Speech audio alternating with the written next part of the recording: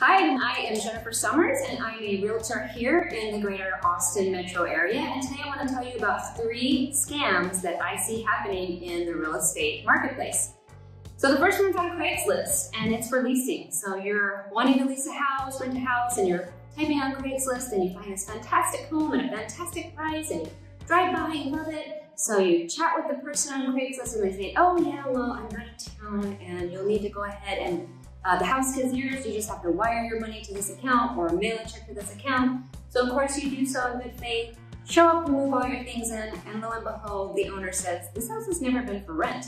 So be careful of that. If you're looking for a home for rent, I would not look on Craigslist. Interview some realtors, find someone who you like to work with, and they will help you get into a legitimate rental property. A second scam that I'm seeing in this marketplace is for sale by owners.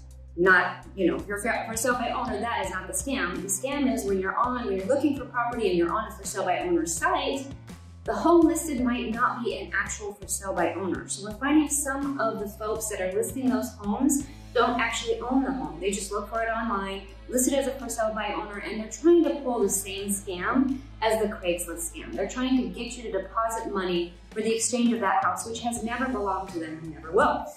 Now the third scam is actually the most prominent scam, and it happens when you're inside a real estate transaction, and that's wire fraud. So when you buy a home and you're finished with the transaction, as a buyer, you wire money to the seller.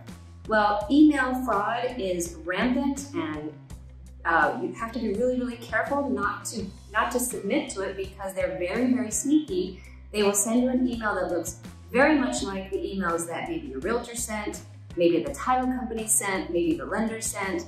My advice to you is always be the source of the wiring instructions for the title company. So that means you call the title company who you've been working with for the last 2 or 3 weeks, and you know that person because you've been working with them, but don't accept any emails from your realtor, your lender, or the title company if they are asking you to wire money to an account. They will not do that. Anyway, if you like this information and you want more real estate tips, go ahead and subscribe below or follow us on Instagram.